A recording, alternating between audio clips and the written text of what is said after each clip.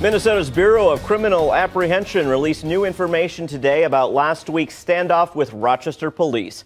Good evening, everyone. I'm Brock Burgee.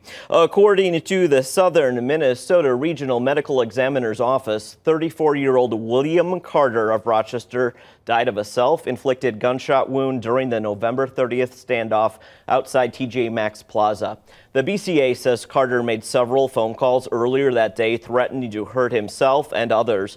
During the more than 4-hour-long standoff, police tried to negotiate with Carter, who was inside his parked vehicle in front of KAAL. The BCA says police heard a shot from inside Carter's vehicle, which prompted them to deploy, quote, various less than lethal rounds to try and get him to leave his vehicle. Carter is then said to have fired a handgun several times at officers, hitting one police vehicle. The BCA says officers heard another shot from inside the vehicle, where Carter was later found dead.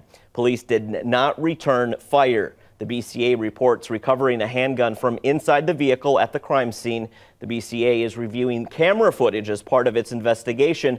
Once that investigation is complete, the BCA will forward its findings to the Olmsted County Attorney's Office.